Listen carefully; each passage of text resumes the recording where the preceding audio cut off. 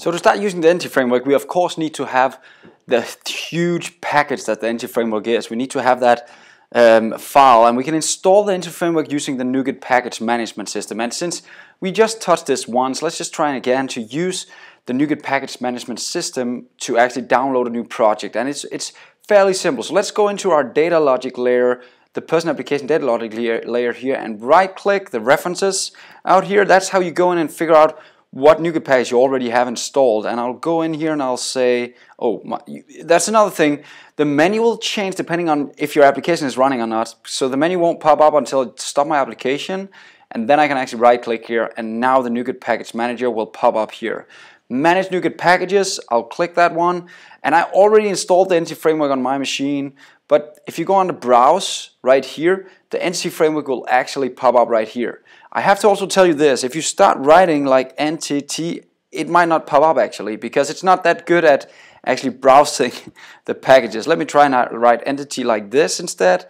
Now you'll see it's not even the top one yet. So let me try and write Entity Framework like this. There it came up. So you have to be very precise if you want to search the Entity Framework, and that it's all around for the Nuget package management system. You have to be pretty precise if you want to actually find something in here. But I already installed it just by clicking here and saying install right here. Okay, so that's how you install the Entity Framework. Now that is installed and we are kind of ready to use the system. Besides that, they ask that you have to use a Visual Studio. You have to, of course, have that installed. You have to use Visual Studio at some point, and we already have that. So let's jump to the next part of this lesson, where we'll actually try and set up our first very basic code first example. And this is actually the example that they start out with, and it's just a student and a standard, and a student can have a standard. So that's kind of the coupling between the two. A student has a standard, and this is how a standard looks, this is how a student looks. We have a student ID and we have a standard ID, right? So that's the setup. Let's go down, because this is actually where we start to have, where we can find some code that is relevant for us, because we need to make a context. And think of the context, if we go back one image here, the context, that's kind of the glue right here that binds these two guys together. The context tells the tables, the database how the table should look, and it tells the code how the database looks. So that's kind of how these two work together, by adding a context in the middle. So we're going to make our first context now. Let's I'm just going to copy the code from in here, and then I'll paste it inside my code in a new class. So I'll right click the folder here that I created called context. It's just a new folder called context, no rocket science there. I'll do add, and I'll say a new class. It's just a basic class. I'll call it person app context, just to give it a name.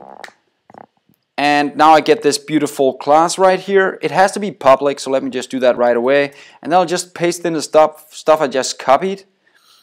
You'll notice that the first thing we need to do is inherit. We need to extend the superclass called dbContext from the Entity Framework. So I'll do that. Now the next thing I need to do is create, well, this is not something you have to do right away. You don't have to, but let's just add a default constructor here that uses the base constructor. So it uses its superclass constructor right here, because later on we'll start seeding the database and add stuff in here. So I'll just add that. And then this is actually the really important part. So let me just grab this guy right here and paste it in so I can explain it to you guys, because here we have something very important, and that's actually a DB set that actually represents a table, right? So if I go back to the drawing we had, let me just try and jump into the drawing here, up here.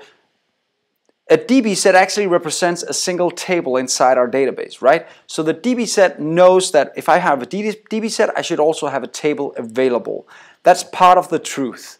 So that's why we want to add a DB set for every entity or every business entity we have available. So let's just start out by making one called persons, where it contains a list of all the persons available. So let me go in here and implement that persons. So now we know we are going to have a table called persons. What else should we have? We should also have a table called person status, where we can have all our person statuses. There, it helps me autocomplete. And then we need another table here called the new guy that I just added called a wish, and that's going to be called wishes. And that's pretty much all I have to do configuration wise to get my entity framework up and running. I'll save this, and I'm pretty much done. The configuration is now ready to use, and then the next lesson we'll try and add a manager that actually can start using this new database setup that we just built. See you in the next lesson.